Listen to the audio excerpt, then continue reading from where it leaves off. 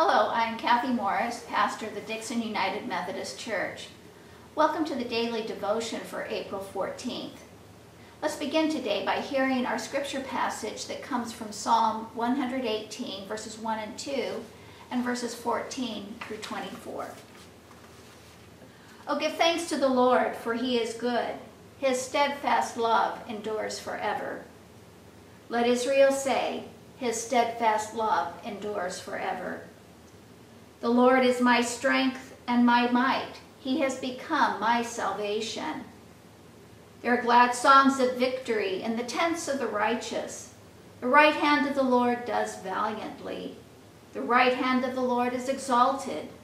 The right hand of the Lord does valiantly.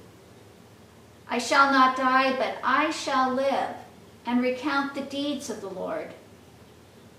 The Lord has punished me severely, but he did not give me over to death. Open to me the gates of righteousness, that I may enter through them and give thanks to the Lord. This is the gate of the Lord. The righteous shall enter through it.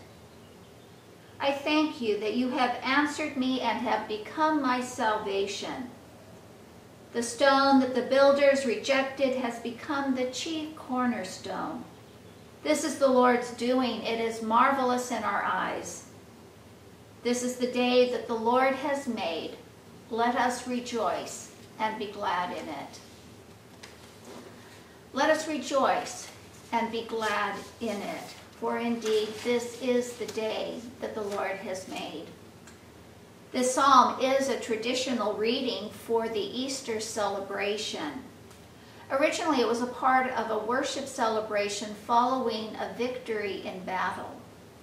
In our Christian tradition, it is a song of joy for Christ's victory over death. The psalm begins with these words, "Oh, give thanks to the Lord, for he is good.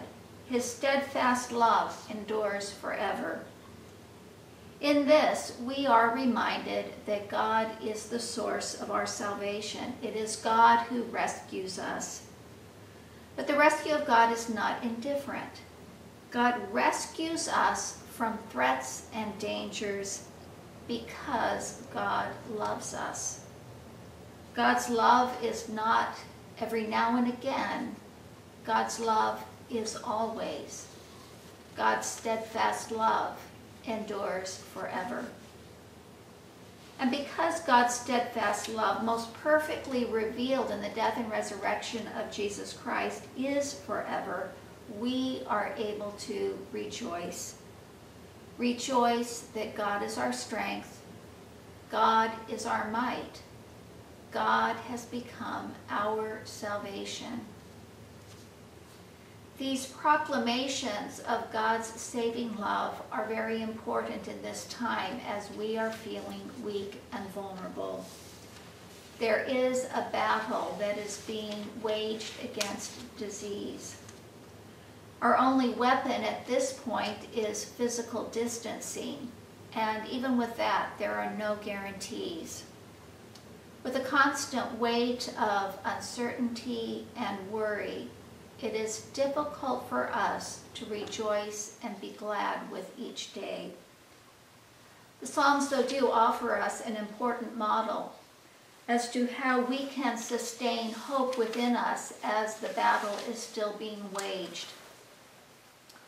The Psalms draw upon God's past actions of faithfulness. These become reminders that what God has done in the past is a power that is still present with us today. And so they bolster hope within us as we think about what God is doing, but also about the victory that is to come. In your journal for today, I'd like to suggest that you draw a shield. And within the shield, that you decorate it with symbols and words that speak to you of victory and hope. May this be a sign of our confidence in God's saving love, for indeed, God's steadfast love endures forever.